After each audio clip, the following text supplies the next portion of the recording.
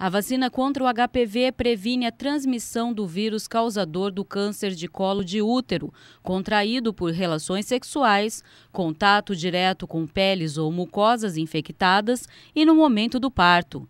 De acordo com o Ministério da Saúde, a vacina protege em até 98,8% contra 4 tipos de HPV, sendo que 2 deles são responsáveis por cerca de 70% dos casos de câncer de colo de útero em todo o mundo.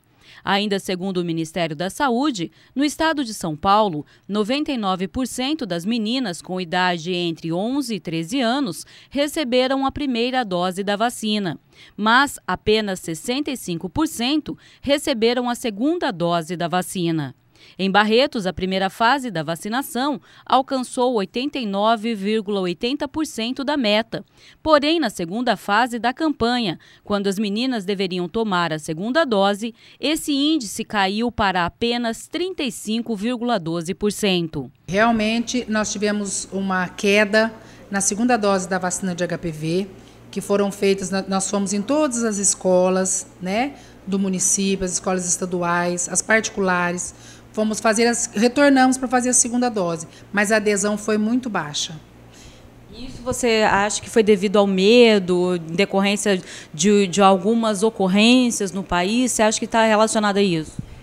Com aquele caso que teve em Bertioga, as mães ficaram com medo, né? Ficaram com medo e não autorizaram a segunda dose das meninas. Então, foi isso que atrapalhou mesmo a nossa campanha. Mas foi provado que não teve nada a ver com a vacina, né? É um aglomerado de meninas que junta aquele monte de adolescentes. Então, elas ficam muito eufóricas, ansiosas, e foi onde atrapalhou.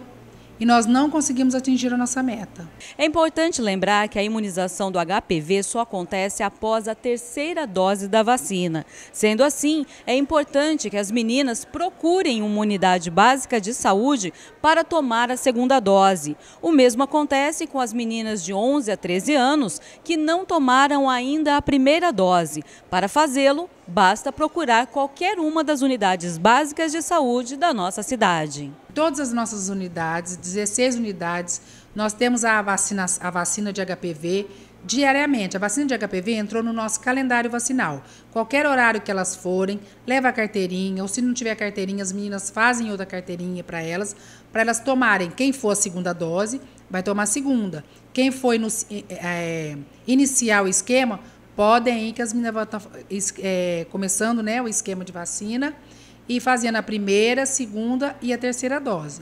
E o importante, não é só a primeira dose que imuniza. Ela tem que tomar as 3 doses para estar imunizada, para estar protegida contra o vírus do HPV. Então é importante seguir, inclusive, os prazos estipulados para a tomada de cada dose. Isso, a gente pede, né? A gente agenda, faz a primeira, agenda a segunda para depois de 6 meses e a terceira depois de 5 anos. É importante que elas tomem as 5 doses, as 3 doses. Se não tomarem as 3 doses, não estão imunizadas.